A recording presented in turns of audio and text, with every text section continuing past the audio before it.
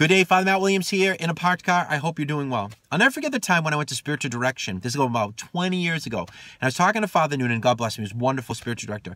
I was talking to him about encountering multiple homeless people in downtown Boston and how, just that struggle. You can't help everyone. What are you supposed to do?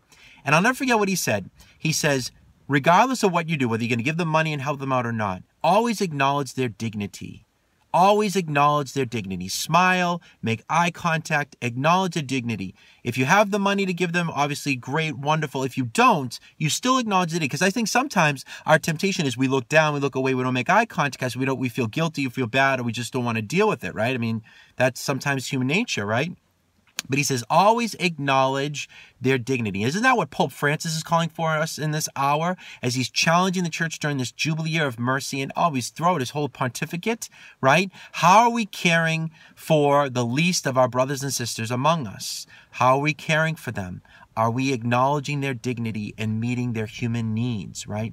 In the gospel today, that great passage from Matthew 25, when Jesus comes again in glory and we appear before the judgment seat, right? And basically, in Matthew 25, we're going to be judged on how we took care of the least of our brothers and sisters.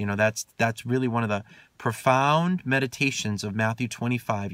How are we caring for the sick, the suffering, the hospitalized, the stranger, the thirsty, the homeless, the hungry, the naked, etc. How are we caring for them, right? And what does Jesus say? As often as you did it for the least of your brothers and sisters, you did it for me.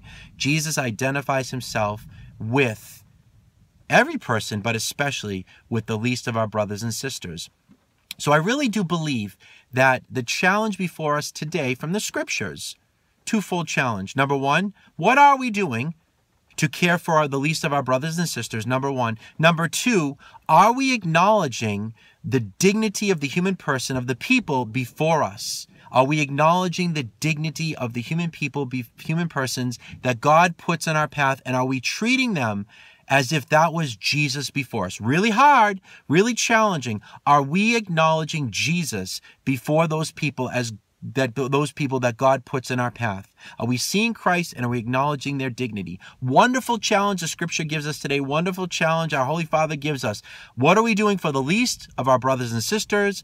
Are we acknowledging the presence of Jesus Christ in the person, as Mother Teresa said, the distressing disguise of the poor, of the people who come before us? So let's pray for the grace today that we can treat every person as if that's Jesus in front of us and with the dignity that they deserve. God bless you.